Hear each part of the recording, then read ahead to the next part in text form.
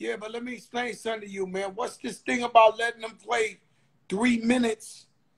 3 minutes out the court? Like, this some bullshit. Like, they trying to lose on purpose, huh? Listen, we know Zion, he had to dip out for a little bit. He left the bubble. He was gone 13 days. So when he left, he was in shape. But when he came back, he wasn't in shape no more. The fact is, Zion got to stop eating. If he wants to be the great that everybody loves and everybody think, he got to stop. No question. Agreed 100%. He got to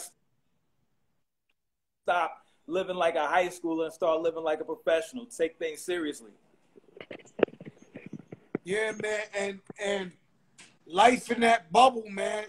I'm glad everybody's healthy. Edgar Balanga, what's up, baby? Future champion. I'm glad nobody's sick. Everybody's respecting the rules. Right. No positive. I'm so happy basketball is back. Basketball's back.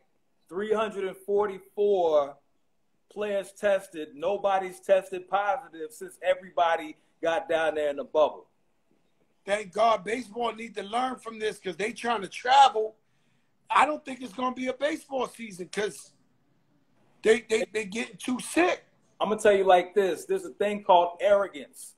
And in sports, you got to say Major League Baseball and the NFL are probably the two most arrogant leagues. They had an opportunity to make their own bubble. Then Major League Baseball said, no, we're not going to do it. We're going to play in Major League parks. So Roger Goodell, NFL, I hope you're taking notes because if you think it's bad with baseball, wait till the football players get out there and start, knocking heads off. Nah, they better stay in the bubble. They better figure the same situation out. No question. Now, I hope they figure it out. The NBA. Thank God we got basketball. And tell me about, I know you're a big hip-hop fan, bro. No tell question. me about the purple tape. Yo, okay. 1995.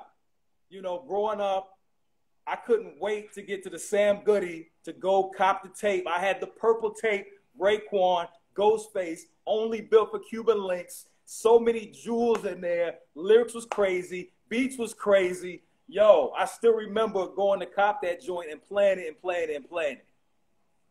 Yeah, shout out my brother Raekwon.